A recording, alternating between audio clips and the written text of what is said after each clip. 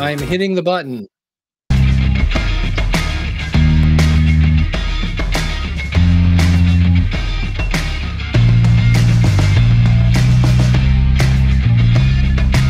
And there we are. Welcome, podcasters, to this Advanced Podcasting Strategies call. I'm Dave Jackson. I'm the head of podcaster education, and I'm looking to have some fun today. I hope you are too. We are here to talk about growing your podcast audience. And so we've brainstormed some ways. I'm digging up things I haven't thought about in years that you'll be like, really? And I'm like, yep, this is work. So we're going to get to that. Now, along the way, if you have questions, I'll be stopping every now and then to see if there are any questions. If you use the little chat down there, what we want you to do is add a queue. That way the awesome Libsyn team can kind of flag those, so I make sure that those don't go unanswered. And of course, the first question always is, hey, is this being recorded? To which I go, we're podcasters. Of course it's being recorded. Yes, so this will be recorded and it'll be available on our YouTube channel. And speaking of the YouTube channel, tomorrow, Tangia Renee Estrada, tomorrow at 2 Eastern, has a great presentation. And if you haven't checked out the Libsyn YouTube channel, what are you waiting for? It's free and there's tons, I mean, just tons of information. Have you done the thing yet where you're watching YouTube on your TV in the living room? That's great fun. You could pop some popcorn and have a Libsyn night and just kick back with Elsie and Brian and everybody else on the channel and grow your show. So that's what we're going to talk about today. I'm so glad you're here. Don't forget to ask questions along the way. Let me explain where we're going to go, because we've got a ton to cover today. And so the first thing I want to mention, I forgot to mention, I mentioned our YouTube channel, but we want to talk about, this is when we talk about YouTube today, that is YouTube. Yeah, you can go to a webinar or presentation from YouTube. So it's elevating your podcast with YouTube podcasts. It's a walkthrough. So if you're new to the whole YouTube, how do I turn my YouTube into a podcast, that whole 9 yards, that is going on. It's April 11th at 2 p.m.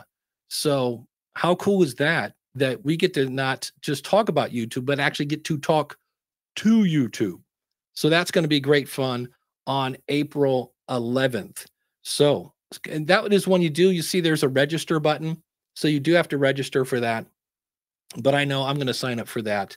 And we'll be talking about YouTube podcasting today. We'll be talking about Spotify podcasting. We're going to talk, well, let's just get to that slide, shall we? I've got a slide that's going to explain everything that we're going to do. And so if I can get my mouse to work, there we go. This is what we're going to talk about. We're going to first of all talk about, is my podcast ready for the public? And then figuring out what is working. There's an old marketing joke I'll fill you in on and how we can solve that. The phrase you need to remove from your vocabulary. Please quit saying this, and I'll explain why. I've got proof for that. And then my favorite mistake. I made a mistake that was like, holy cow, are you kidding me? And I'll explain how it was the best mistake I've ever made. Best practices for both being interviewed and doing interviews. We'll talk about that because that's the way you can grow your audience. And we're going to talk about some guerrilla marketing. You'll just go bananas for it.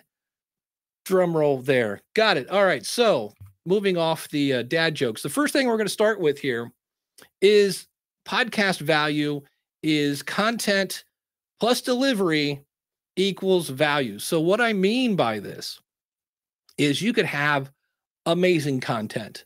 I'm going to tell you how to turn 50 cents into 50 million, right? Amazing content. And if it's delivered in a way that the sound is bad, you're all over the place, you spent the first 5 minutes of your podcast talking about Mr. Whiskers because he's just a rascal of a cat. Yeah, that's not as much value to that. You have this great content and you're just stripping away the value through your delivery. Likewise, you could have content, but it's delivered with clear, crystal clear sound, and you've got amazing lights and cameras. And if it's, again, you have to deliver value. So that's the first thing that we have to talk about is, does your podcast deliver value? And then when we talk about growing your podcast, well, then we take that value and we multiply it by smart promotion. And if you think about it again, if your value is 0, but you've got, I don't know, a plane in the sky with your domain, and you've got a mural on the wall in downtown, and you're going everywhere, and QR codes aplenty.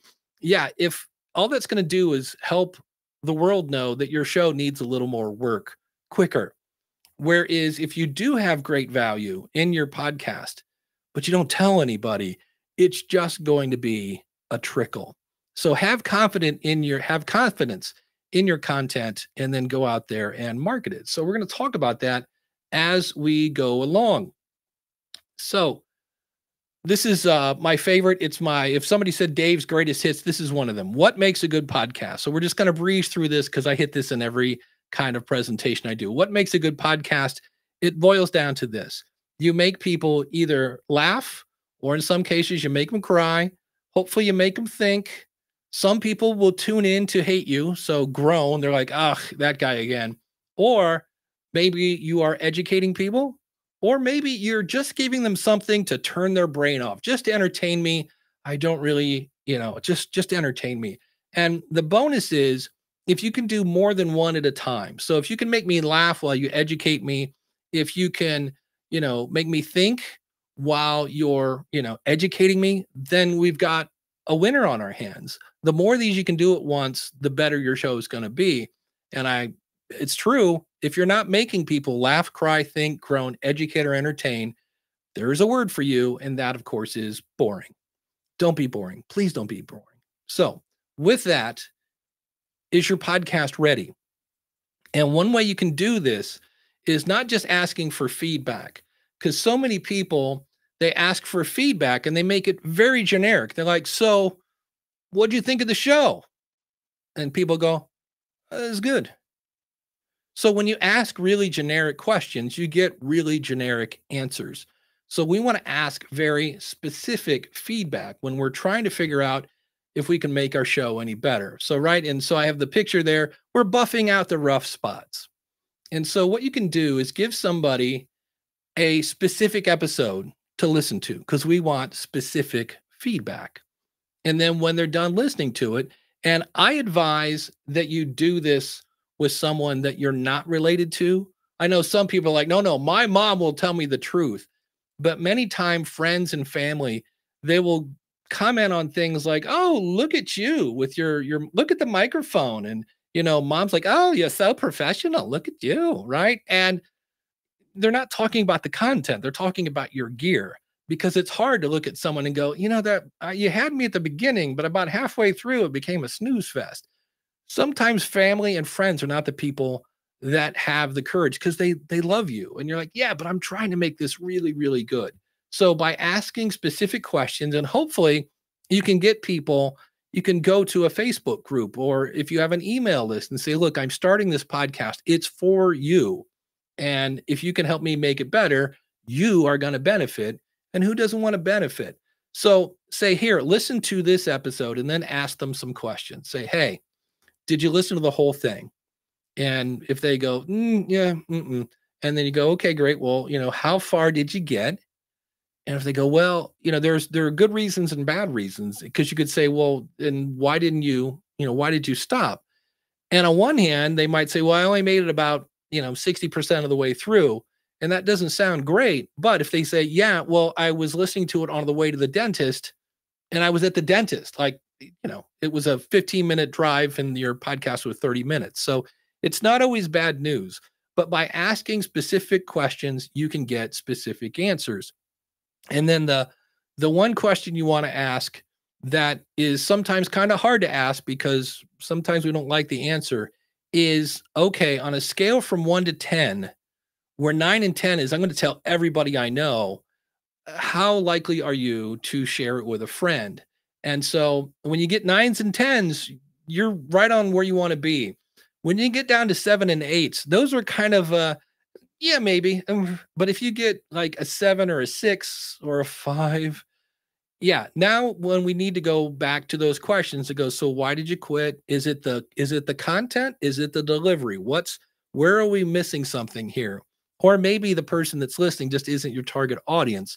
But we want to have that really, really high with people sharing the show. We'll talk about why that's important a little later, but those are the questions that sometimes they're a little hard to ask because we're worried about the answer. But in the end, if we're going to spend time marketing the show, if we're really going to go out there and we're going to make some marketing material, we're really going to start telling everyone we know, it doesn't make any sense if we're getting 4s and 5s on that score because we're just not ready yet.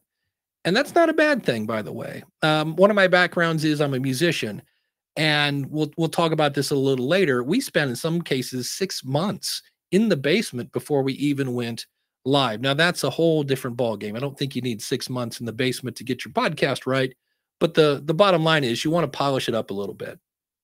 All right, so then again, I just mentioned this. So if you think about it, authors have rough drafts.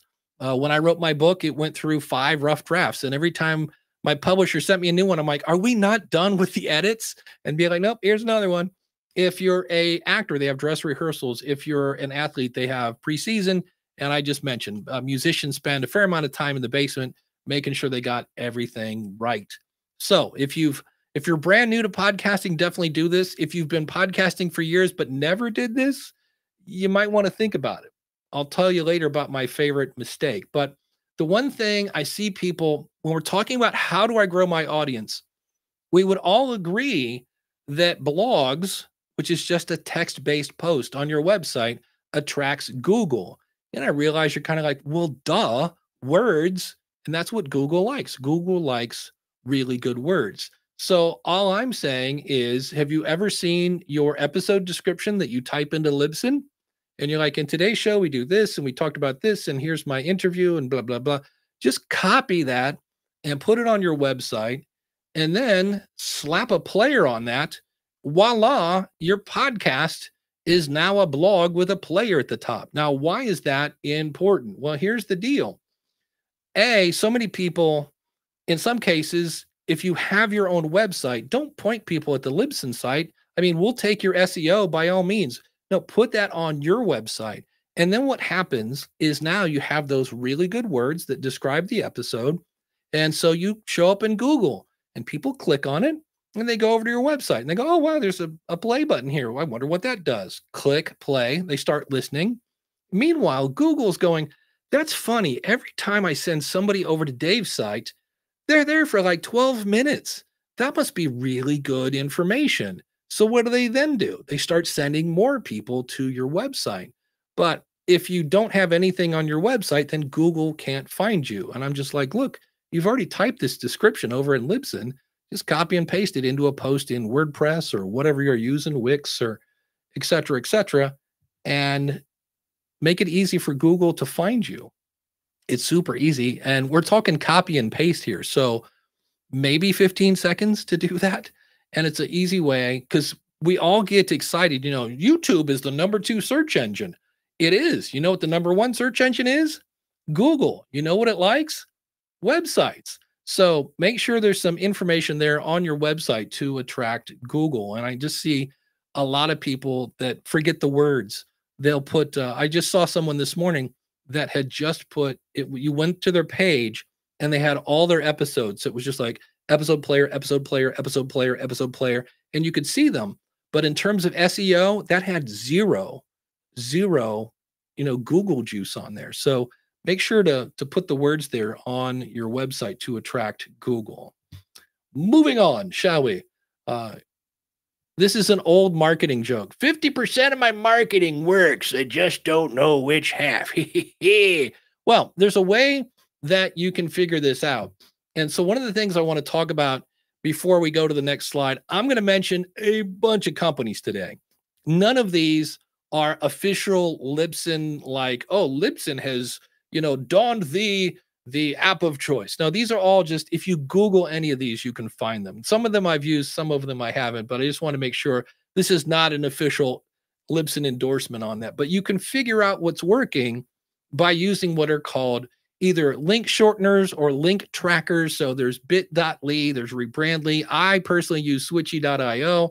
That's on AppSumo, by the way, at the moment. TinyURL. And what these do is you can say, all right, here's the link to my website, because I'm going to send people back to my website, and it gives you a different link. And I use that link on, let's say, Threads. And then I go, here's the same link, gives me a different link. I put that one on Twitter, and then I put this one on Instagram. And that way you can figure out, well, I can see I got 2 clicks from, Twitter/X. I've got 5 from Threads and 3 from, you can figure out what's working and what not. I'm going to put this link in my newsletter so you can see what's working, so you can do more of that and do less of the stuff that's not. Because the last time I checked, only 24 hours in a day. So again, if you just Google link shorteners, there are a ton more than that. So this is just a quick screenshot. You can use switchy.io, and I'm sure they all do this, but I kind of made a little link tree looking website for myself. And so I can see how many clicks each one of those buttons got. So I'm not guessing what is, what's resonating with my audience. I can see. Now, that took all of, 10 minutes to make, if that. And there are other ways to do this. This is brand new. This is episodes.fm, where again, if you say you go over, you find your show, and it's like, here are all the links to that show on all these different platforms. And so I could see really easily where you could say, oh, I'm just going to send people to that. And absolutely you could. There's nothing wrong with that. But let's figure, like, what are the pros and cons? So if I send people, and again, this is not an official endorsement, episodes.fm, super easy, 0 SEO for me. But if I put those same links, because you can go over there and get the links and copy and paste those on my website, takes a little longer. But now when I say, hey, if you want to follow the show, just go to mywebsite.com/follow. Now I get the SEO and I can see what's going on, because I'm going to make each one of those links trackable. So I can see, well, I see where it's odd that most of my audience is in, let's say, Apple Podcasts. So if I'm going to stress out over how show notes look, I'm going to go look at them in Apple Podcasts, because according to my stats, that's where most of my audience is looking at things. So it's really up to you as always, but that's a new option that just come on board. And there are a few of these. Podlink is another one. I'm always like, yeah, I like the idea. Do this on your website, because when we drive more traffic to our website, we drive more traffic to our podcast. Now, another one, and I realize you're like, email, old man. I'm like, yes, email, because everything I study, whether it's somebody building a small business, somebody building a podcast, somebody building even a YouTube channel, they will mention email list. And one of the things that people talk about, especially with ratings and reviews and Apple, and I get it, ratings and reviews are social proof. For the record, from Apple, they do nothing to advance you up the charts, 0.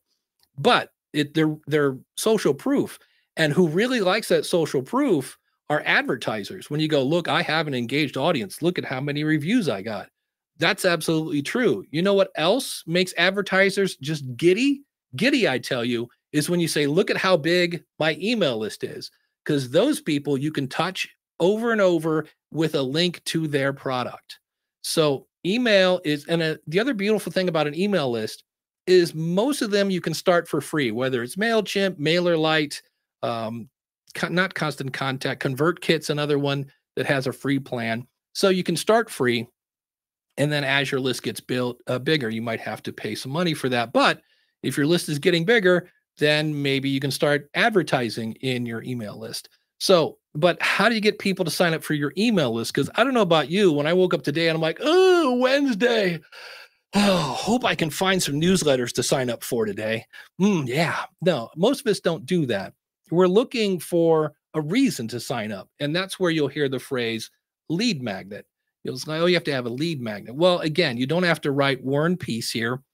An easy way to do this is go into Libsyn, go into your stats, and you can sort your episodes by number of downloads. Look at your top 10 episodes and go, how can I make some sort of summary? Or maybe it was, Brian over at the Cinema Psycho show, and he's got, all right, I just gave you 5 movies that you need to watch before they get off Netflix. If you want an additional 5, well, go sign up for the newsletter, right? Something that your audience wants. For me, myself and Elsie, we do shows about podcasting. So maybe we've got a podcast checklist or something of that nature, something your audience wants, but it doesn't have to be crazy. I have one. I looked at, if you look at your Google Analytics, which you have on your website, of course you do, because it's free. I could see my top 10 pages. And one of them was how to take a phone call on a podcast. And I was like, phone call? Like, how was 1997? What are we talking here? But nonetheless, it was a popular page. And all I did is I had a little box that said, would you like this article as a PDF? Like, how lazy can you get? But I did. And I had a number of people, not a ton, but I had a number of people like, yes, I would like this article as a PDF. So try anything. But that was when I was like, this is never going to work. And then it did. So a lead magnet doesn't have to be anything super crazy, but you want that email list because the beauty of an email list is when you want to try something new in your podcast, but you don't want to do it live. Now you've got a group of people that have said, I like your stuff. And you can say, hey, I'm thinking of doing this episode about blank. What do you think about it? So now we're cultivating that relationship and that conversation with our audience. Stop saying, find my show. And this is why. I've got a couple examples of this, but so many people like, just find me wherever you find your podcast. Well, that is a show I do. It's called the Podcast Rodeo Show. So I typed in the exact name of the show into, I believe that is Apple Podcasts. Yes, I think that's that one. And it didn't show up at all. And so another example is if you type in The Feed, which is the name of Libsyn Show, it doesn't show up. But things like NFL Draft does. And I'm like, how does that even show up for The Feed? So not that search is horrible, but at times it's not great. And so when you say, find my show wherever you find podcasts, and your audience comes over and they're like, well, the name of the show is The Feed, and it doesn't show up, how long are they going to go, well, whatever, never mind. I'll just listen on the website, or I'll just listen later, or whatever.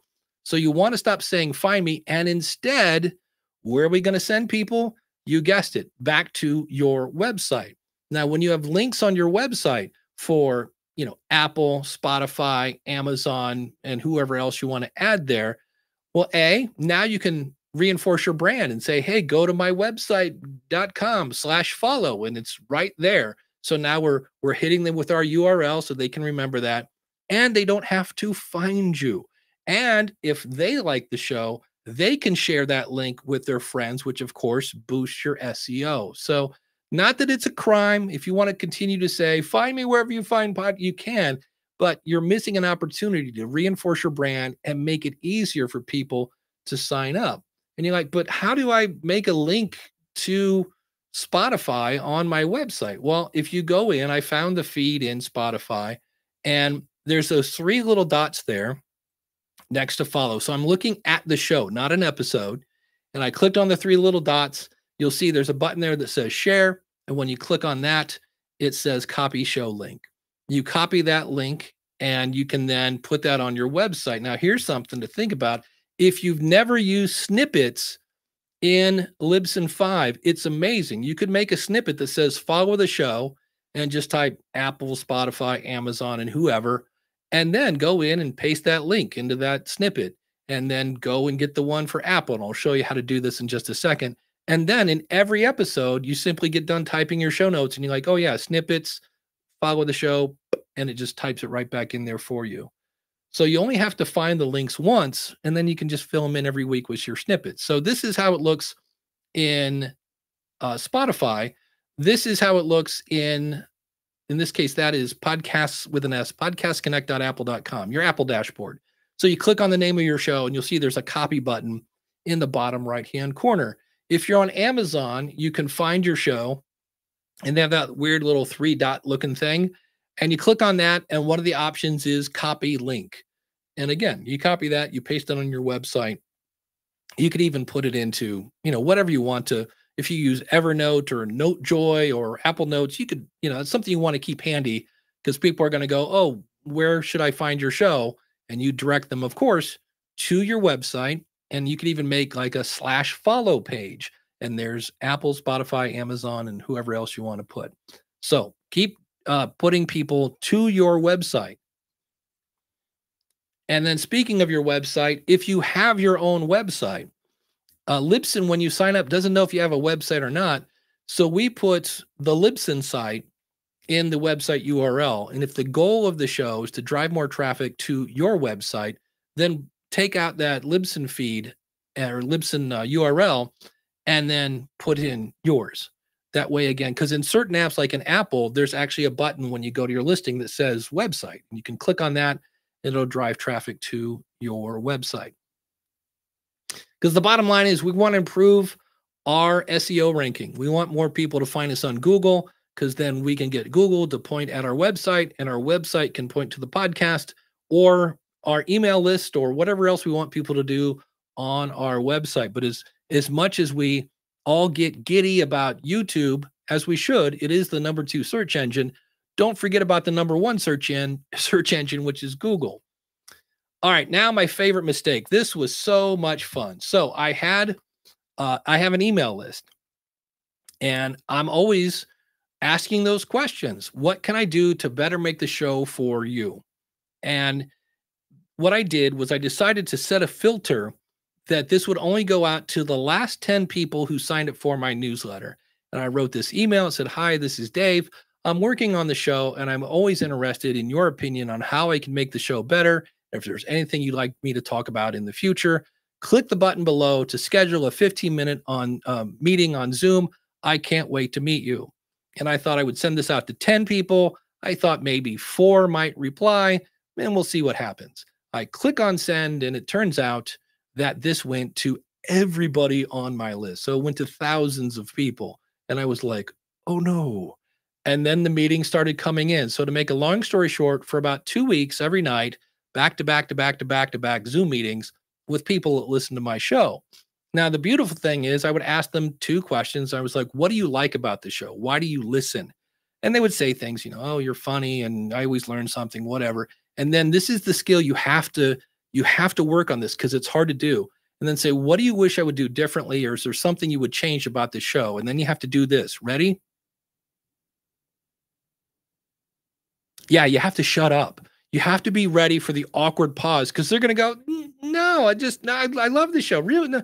But if you really like, okay, but and if they give you anything, like I remember this one time, the guy's like, the thing you do with your cat, that kind of gets on my nerves. And I immediately grabbed a pen and pencil and was like, okay, great, awesome. And my body language was, I'm listening, and what you're saying is important. And I would write them down. And so it was great. I got great feedback on what was working, what they wish I would do more of. I would ask them about the length and things like that. So it's kind of silly to go, well, how do you know what your audience wants? In my case, I just asked them. I said, let's get on a Zoom call. And I also found out there are some people like in Oklahoma that had lots of guns in the back. And I'm like, whatever you do, don't make that guy mad. Holy cow. So it was great. And it was also in a way kind of humbling, because that I know that I'm just a dude in the spare bedroom. But to them, they're like, you're the host of my favorite podcast. So that was kind of a fun little ego stroke, but it was fun. So when in doubt, just ask your audience. It was a great mistake, and I plan on doing it again. Another way, when it comes to growing your show, this is a report from Jacobs Media, and those top 2 tiers in blue all revolve around the same thing, and that is word of mouth.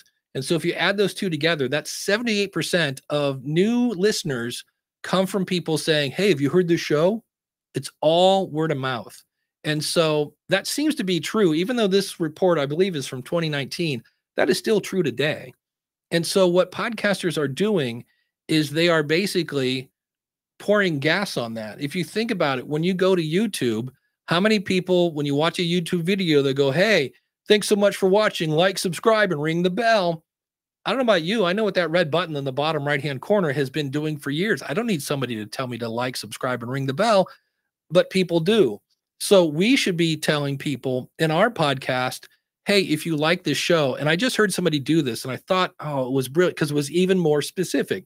So let's say I'm Rob and Elsie on the feed. Instead of saying, hey, if you know someone who would like this topic, this person said, if I was maybe Rob, I could say, hey, do you know another wannabe podcaster or a current podcaster who would like this topic? And somehow it triggered my brain to go, do I know any podcasters?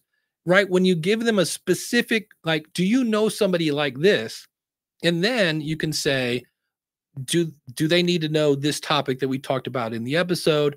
And then, of course, you send them back to your website where you have these follow buttons now on your website. And the key to this is you want to do it slowly, specifically, confidently, and you want to ask them to share the show with a friend, because there's that share button right there on the phone. Or again, go to your website, not find me wherever you find podcasts. But what I hear, especially when it comes to the website, we know our website. We say it all the time, but we'll be like, hey, like if you know somebody who kind of like, I don't know, maybe what our website.com, and you're like, wait, what was that? .com. How do you spell .com? Right? They say it so fast because they know it. So say it slowly and clearly. And again, we're specifically telling them where to go. Go to mywebsite.com/follow or just go to the website. Why? Because 78% of podcasts are discovered via word of mouth. And we're just politely reminding our audience to share it with a friend because we know that works. All right, I'm going to take a quick break here before we get into interviews. I want to check the chat here. See what we've got. Are there any strategies? This was from Matt. Are there any strategies when you have content you're proud of and happy with and promotion, but growth/listenership is plateauing, especially when you're in a category that's oversaturated? So are there any strategies? All of these strategies, really. The great thing about that, thank you for the question, Matt, is when you think about that, and Brian, here we go. I can hide them. That's where newsletters come into play. I know I am subscribed to the feed. It comes onto my phone automatically, and that will come out on like a Monday. And then I'll get the email from Elsie that says, hey, in this week's episode of the feed, we talked about blank. And even though I was going to listen to it later anyway, it might prompt me to go listen to it now, and then I can share it and put it wherever I want. So the other thing you have to keep in mind, especially when things seem to be flat, is there something I can do that other people are not doing? What can I do to stand out? And I realize that's a really tough question to answer sometime. But is there something that other people aren't doing that my audience wants? Because sometimes it's not, having your domain written in the clouds. It's not some big gesture. A lot of times the difference, back when I used to teach customer service classes, the difference between good customer service and great customer services is not great lengths. It's that little extra thing that nobody else is doing. And so just being a little different, maybe digging a little deeper, especially right now. I need to figure out, I like ChatGPT, but I also know that ChatGPT often gives you answers that are very high level. They're a mile wide and an inch deep. Right? So if I ask ChatGPT, hey, ChatGPT, how do I lose weight? It's going to go, Dave, you should eat less and exercise more. And I'm going to go, that's amazing. Holy cow, AI, are you kidding me? All right, that's a mile wide and an inch deep. Where the great thing about podcasting is you can be an inch wide and a mile deep because you're talking about that one subject that, like, I can't believe there's a podcast about Frisbee golf. Holy cow. And look, they go into the great details of this to where people are like, did you read my diary? How did you know I'm looking for this content? That's sometimes that will make you stand out. The reason I think podcasting is so popular is if you look at the late night shows, right? The Jimmys, we'll just say, and they do an interview and we just know that person's there to plug the movie or their TV show. And it's usually like, oh, so I heard you went on vacation with your family. And they tell, a somewhat entertaining story, and then it's roll the clip. Podcasting lets us go deep into a subject instead of like, oh, here's 3 easy questions and now let's plug your website. So figure out, how can I be the utmost expert on this subject in my saturated, your word, market? So, and also when we see a lot of, like, if we Google our topic, how fun is that? When we search our topic in Apple Podcasts, you're like, there's so many podcasts about golf. Oh my gosh, I was going to start a podcast. Look and see how many of those are still around, because especially there were a lot of shows started in 2020 when this little virus thing was rolling around that they're not doing podcasts anymore. So go look and see how many are still doing podcasts. But thank you for the question, Matt. I appreciate that. and keep them coming. Be sure to put the little Q next to those. I'm going to stop every now and then and just take a peek. So let's talk about interviews. A lot of people think interviews are the holy grail. And really, let me say that up front. When it comes to all of these ideas, none of them are the 10,000 download switch. When I find that idea, I will definitely pass it along. But most of them are, oh, this will give you a few here, and then you'll get a few over there. And if you have a swimming pool and you have one hose that's kind of just doing the trickle thing, all right, it's going in. It's going to take a while. But then you add another hose, and it's not a fire hose, but it's another, like, all right, it's steady stream. More hoses fill the pool faster.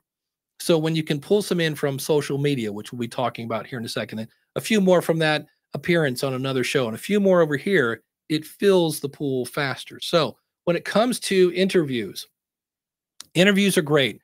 The biggest takeaway from interviews is not the downloads. People overlook this. The biggest benefit of an interview is the relationship with that person.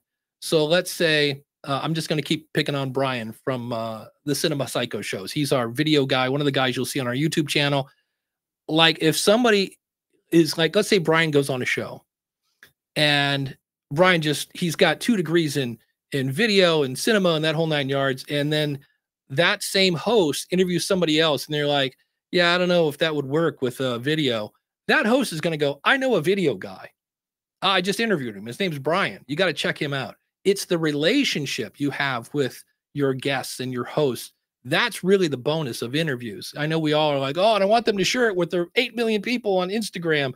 Yeah, that's fine too. But that's one of the things you have to keep in mind. When you do interviews, let's talk about this where you're the host. We want people to share the show. And if you want people to share the show, you have to do a different interview than the last one. Because otherwise, if you, like Elsie and I, we've been doing this a long time. And a lot of people ask me, what was podcasting like back in 2005? I've told that story a million times and I will be happy to tell it again. But my audience has heard me tell that story a million times. So I'm probably not going to share that because my audience is going to go, oh, this again? So if you ask me some different questions to where it's a different interview that my audience hasn't heard, but still delivers value to your audience, I'll be happy to share that. So keep that in mind. And I realize I just interviewed Joe Pulizzi last night from Content Entrepreneurs Expo. He is the godfather of content marketing. And I did my best to come up with new questions, but I also wanted to ask him like the good old standard hits, right? Like, how long does it take to grow an audience? So interviews are great, but the key here is you want to do some research. I've seen people, I'm not making this up, go into Facebook groups and say, hey, I'm recording Thursday. I need a guest. And of course, we all say, well, what's your podcast about? And I honestly don't think they care. The criteria is a pulse. I need someone with a pulse and the ability to speak to come on my show. And that's not a great place to be. One of the things people always kind of lose track of is, oh, I'm going to start a podcast and do interviews. And that's a fine strategy, but also do solo shows. When you do an interview show, it grows your network. When you do a solo show and you just talk to that invisible person right there and you say things like, hey, I'm so glad you tuned in. I'm so glad you're here. And you talk to one person, that grows your influence. So you don't have to just do interviews. And if you do interviews, for those of you that remember, there was a guy on the air for years named Jerry Springer, and he'd have people throwing chairs at each other and stuff. And they'd have all this chaos. And at the end, Jerry'd go, what did we learn today? And I always say, if you do an interview where you just made somebody look good for 20 minutes, at the end, now you get to subtly remind the audience that it is my show and just go, what did we learn today? You know, we interviewed Brian and he shared that story about the thing. That reminds me of a time, and now you share your personal story. So always do a Jerry Springer at the end of your interview show to, again, connect with your audience. But you want to do some research. And this is one of the things that can take some time with interviews because you want to make sure people are an absolute fit. So picture it this way. All right, I got a bookcase behind me. Let's say you're the bookcase, and instead of this, it's a soccer game, and I'm the goalie. All right, and you're behind me. My audience is behind me, and now I got some guests trying to just spew about his new book, or it's content that doesn't really resonate with my audience, as the goalie, you're going to go, not on my show. Nope, sorry. Oh, not in my house, right? You're just smacking all this boring content. No more boring. Nope, not going to. Nope, nope, nope. Well, if you're doing a lot of that, there's a thing. More planning equals less editing. Okay? Less planning, lots more editing. So do the research so that the people you're bringing on are not I think this person will be good. No, if you're, we don't want we want people going, oh, this is going to be an amazing guest. You want to bring that person on. So do your research. And if you are in a case where you're like, I think this person will be good, I always ask, can we do a pre-interview? And then even in a pre-interview, I'll go, hey, you know what? I think this is going to be amazing. And look, you don't really know me and I don't really know you. I just want to say this up front to make sure there's not a problem. In the event we do the interview and I don't think it delivers value to my audience, I reserve the right to not publish. Is that okay with you? And it's kind of a gutsy call, but if that person believes they are going to bring value to your audience, they'll be like, oh, that's perfectly fine. And so keep that in mind. And that's really, if we switch gears, how do I get on other people's shows? Make it personalized. I cannot tell you, I get at least probably 5 a week, really bad pitches because they're not personalized. It's just a form letter. And if I'm lucky, it'll say, hey, Dave. It'll be like, hey, podcaster. But I'll get them now. I'm like, hey, Dave, I love what you're doing over there on your show. And I'm like, really? Because I got 4. Which one are you talking about? And again, it's very kind of almost like a chat GPT answer. It's high level with no detail. Love what you're doing over there with your show. Not like, oh, I listened to episode blah, blah, blah, where you talked about such and such. That was a really good show. No specifics. Why? Because it's a form letter. And then there's 17 paragraphs about how great they are. None of it about how I can help you serve your audience. And that's really what it boils down to. You want to help the podcast host serve their audience. That's what every good podcaster does. They serve their audience. And when you say, hey, I heard on episode 26, well, you talked about such and such. I'm a person that works in this field as well. Have you ever thought about doing an episode on blank? And are you currently looking for, interviewees or guests? And that's a great way to do it because you're not explaining how great you are because, that can come up later. And hopefully you have a signature in your email that has a link to your website so they can click on it and go, oh, wow, this person looks like they'd be a great guest. So serve their audience and you will get more guests. Or so that you have a couple of different options here, right? Some people call it spray and pray. So you got your one letter that goes out to everyone. Hey, you're great. Love your show. Look how great I am. Spray and pray.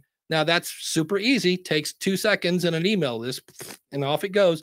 Or I got to do a little research and maybe I'm going to find 5 shows that I'm a really good fit. And I'm going to make a personalized lesson or a personalized, email introduction on how I can help them serve their audience. You're probably going to get those people to bring you on the show. Now, you might get some people with the spray and pray, but think about it. You just gave them a pretty bad pitch. So apparently they'll take anybody. Well, a podcast that takes anybody as a guest, how big is their audience going to be? Because they're all over the place.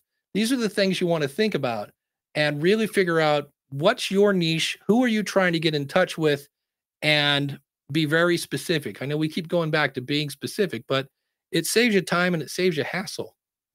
All right, how are we doing on time? Perfect. Social media. This one is simple. Again, it's kind of a trickle. What you want to do, so we've got a row of ducks here, and we're the first duck on the left. And I want to reach that pink duck, right? So what do? Instead of saying episode 16 is out, well, nobody cares about episode 16, but if I say Elsie Escobar makes a living with free software, well, I'd want to click on that. So think of your tweet, your thread, whatever you're doing on Instagram as marketing material for, in this case, the person that's following us is the yellow duck. So I want to give them marketing material. Hey, do you know anybody that likes the Beatles? We talk about them in our latest episode. Well, then that person will share that with the person that's following them. To grow your audience, you want to get in front of people who don't know you.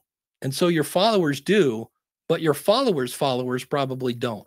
So think of your tweets as marketing material, or really just all your social posts. Guerrilla marketing. If you've never heard this phrase, it's unique, it's unexpected, sometimes humorous, and cost effective, but you'd be surprised how often this again can bring in, it's like adding another hose to fill your pool. So one is play in traffic. Now, I'll give you an example of this. When Robin Williams, the comedian, died, everybody was talking about it. I was devastated. I'm a huge Robin Williams fan, but I do a podcast about podcasting. So I said, hey, Robin Williams passed away. He's one of my heroes. Here are some things that every podcaster can learn from. So number one, completely unique. Absolutely. Nobody like Robin Williams. So make your show unique. Multi-talented. So not only was he a great comedian, but he's a great actor. So maybe you could be a great storyteller and a great marketer. So it just went through. So I was talking about Robin Williams, but I was still talking about podcasting. So I know Mark Maron just reran an episode where Richard Lewis was on his show. Why? Because everybody's talking about Richard Lewis, because unfortunately he passed away. So it's a case of, hey, everybody's talking about this topic. Let's talk about that. I know mom said don't go play in traffic, but if there's a lot of people talking about a subject, is there a way that will naturally fit into your podcast to where you can get some of that traffic coming to you? I mentioned earlier your email signature. I am amazed at how many people have an email signature that does not have a link, at least to their website. And again, you could have a link there to follow the show on Apple and Spotify. I just checked before we did this webinar. It is the 20th as I record this. I think I have, 8 clicks of people clicking my link in my signature. It's super simple to set up, and why not? There are times when, you get an email from somebody you don't know and you're like, who is this Dave Jackson? I don't know, whatever. And we click his website. Oh, I see he does podcasting. Get a link in your signature. It's an easy one. Make your audience a billboard. And so I know Lipson has an Amazon store, but you could do a giveaway. Now, this is there are places, there's TeePublic and I think a Teespring and here a T, there a T, everywhere a TT. There's tons of these places where you can order one t-shirt. Now, this is not a money-making thing because you're not ordering them in bulk, they're expensive. It's like $18 your price for the shirt. So if you marked it up, it'd be like $25. But you could have a giveaway. Hey, today we're going to spotlight the audience member of the month. They shared this tweet or whatever it is. You can make it a game if you wanted to, and the winner gets a custom-made t-shirt. And then you could just order this one t-shirt, ship it to them. You might want to throw in there a country limitation, because I know right now, if your winner was in Russia, it's illegal to ship things to Russia from the US right now. So keep that in mind. Do a little thought about that. But you could turn your audience into a billboard to where now when they're walking around, they're promoting your show. I know one show that they do a lot of witty banter, shall we say, back and forth. And eventually they will have what I'm just going to call an audio meme. It's just some sort of running gag.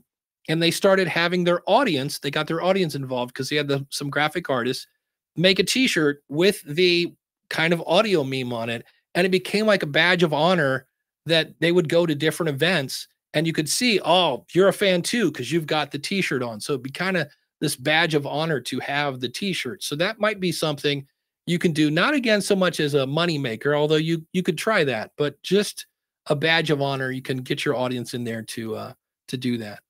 This one I pulled off from my days as a musician. My first podcast was for musicians, and I was a musician. It was about how to get more gigs and, et cetera, et cetera. And so back in the day, I had a custom CD printer that I could put CDs in. It had my logo. It said free music marketing tips. And it had about a 3-minute clip of all the people I'd interviewed on the show. And at the end, it said, what? That's right. Go to my website. And I went to where my audience was, which in this case was Guitar Center. That's where all the musicians went. And I would take a stack of 20 of these CDs and I would put them there. And I'd go back in a couple weeks and I would see where most of them were gone. And so I'm like, well, that's great. But, CDs, what Dave, 2004 called, they want their media back. So I thought about this. You could make a Word document. You can go in, there's again, plenty of places to make a QR code. I use that switchy tool. You could put your logo there and then think about it. And again, this is so guerrilla, but you could go into dentist's office. You could go into doctor's offices. You could go in. I know every time I have my car worked on, they'll be like, oh, we'll have you in and out in 20 minutes. 3 hours later, and you're looking at the outdated magazines from, 1994. You're like, yeah, well, what if you had a little flyer there that said, board, point your phone at this? Again, not going to get you 10,000 downloads. You might want to talk to the store manager to make it sure it's okay. But if you're doing a local show, so let's say you're doing a show about, Akron, Ohio, where I'm from, I could make this and say, hey, point your phone at this to listen to the Akron podcast. And then just every grocery store that has a bulletin board, wherever you want, hang those up because you're just trying to get your brand out there. So that actually worked back in the day. I have not tried it in the digital format, but I was thinking about this. I'm like, well, they're trapped. There's no place to go and they're getting upset. They need a way to blow off steam.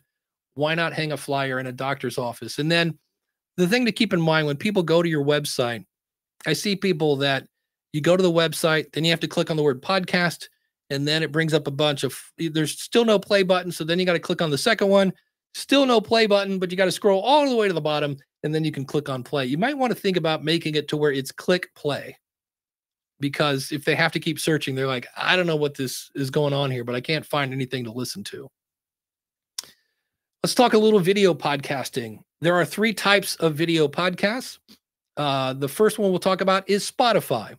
And so Spotify video podcasting, when you upload a video to Spotify, it goes to Spotify and only Spotify. Now, they will give you a feed. And so if you take that feed and put it into the other places, that feed only gets the audio. So the video only goes to Spotify. And sometimes you'll hear people talk about how sometimes Spotify feels like a walled garden because they make things that only work in Spotify. And this would be an example of that. The video only plays in Spotify. Now, from Libsyn, we can send them an audio all day long, but Spotify will not take video from anybody but their hosting.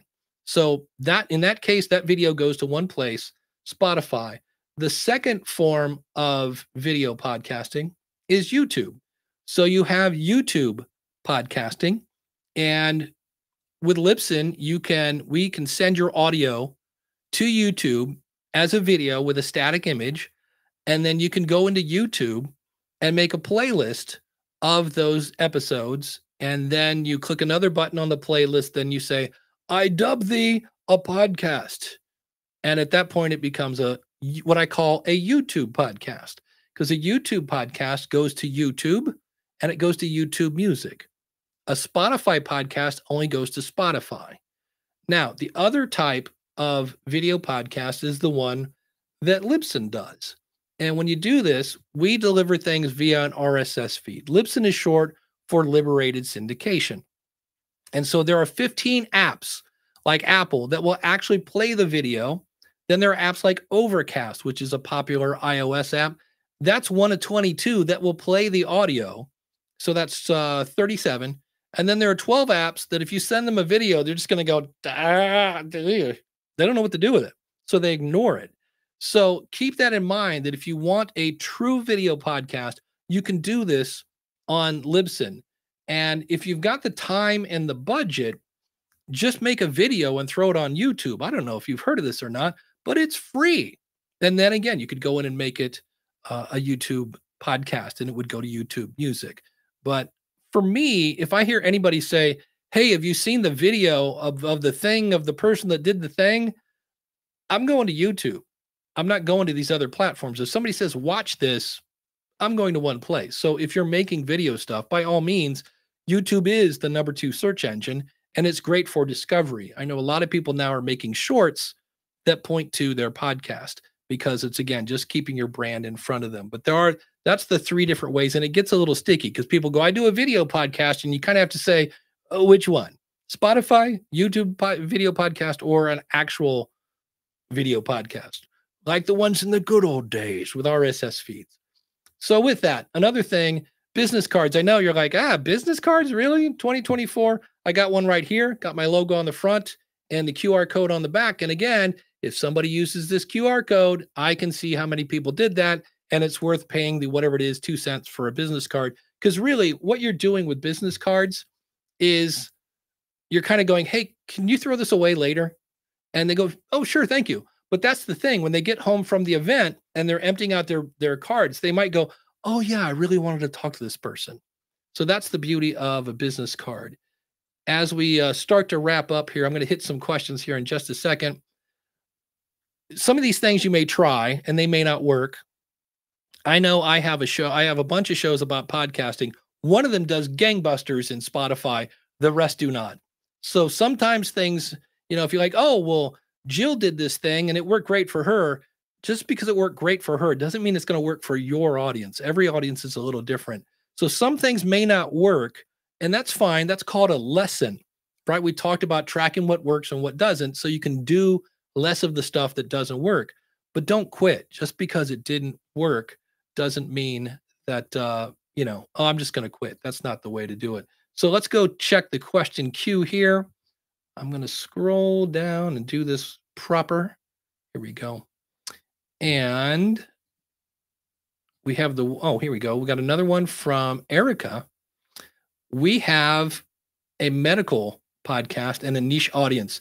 Make sure that, and I didn't even mention this kind of goes without saying, make sure you've gone into settings and then destinations and anything that says feed, make sure your show is there. Again, takes 5 minutes. And with a medical show, you really want to be in Ghana and JioSaavn. Those are India, and it's the top, audio apps for India. And there's a lot of medical people in India. So we have a medical podcast and a niche audience. We have an engaged audience, but need to monetize. Any suggestions? I will not plug my book. I'm not going to plug my book. We have a website and a lead magnet. So that's a great question. So we'll answer this question. How do you monetize your show? And there are a couple ways. The number one most profitable way, selling your own product or service. So coaching, books, courses, whatever, selling your own stuff. Why? Because people know, like, and trust you.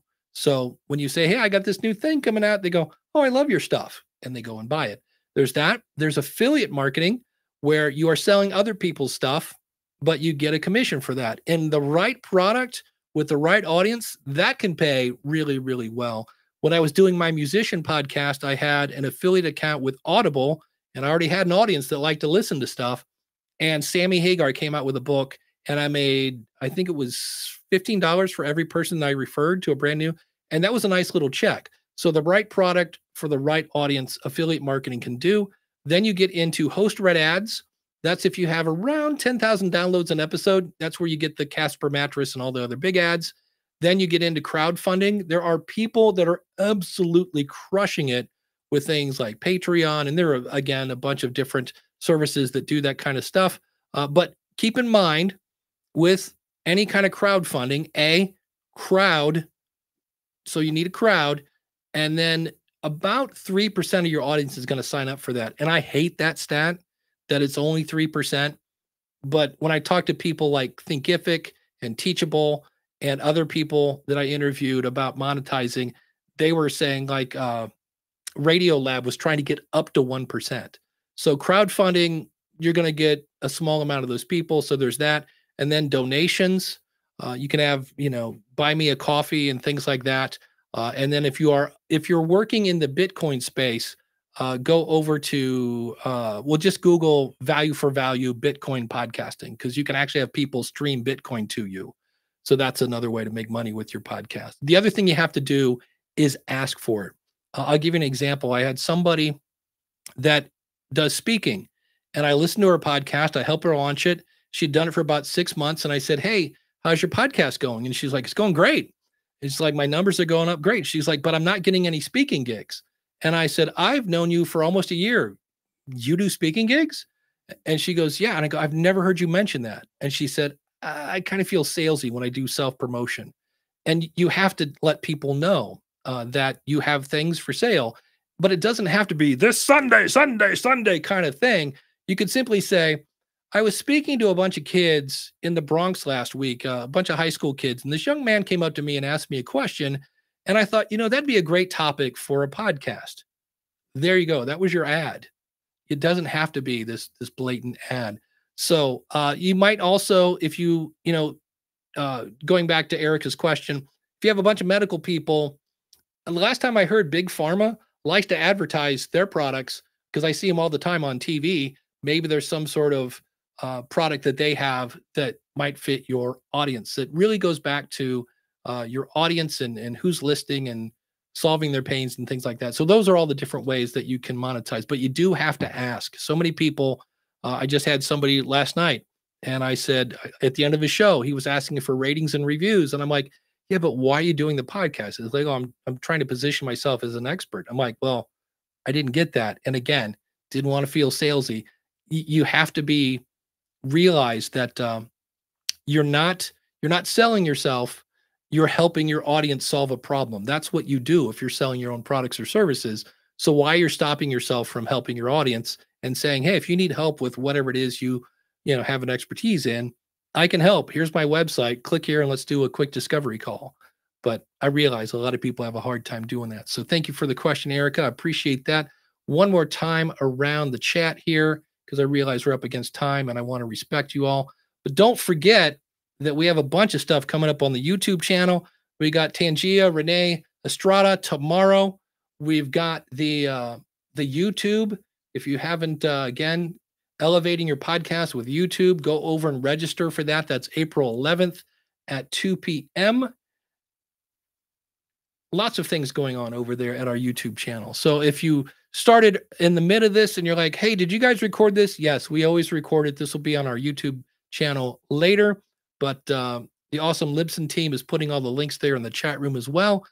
I appreciate you all taking time out of your day to come and listen to me and network together here in the chat room. It's always fun hanging out with podcasters that all have the same idea, we all want to grow our audience. We all want to change the world one download at a time. And I appreciate you taking the time out of your day to come listen. So thank you so much. And, like, subscribe, ring the bell. I got to say that because it works if you're watching on YouTube. And we'll see you again real soon with another fun way to help you grow your audience here from Libsyn. Take care, everybody.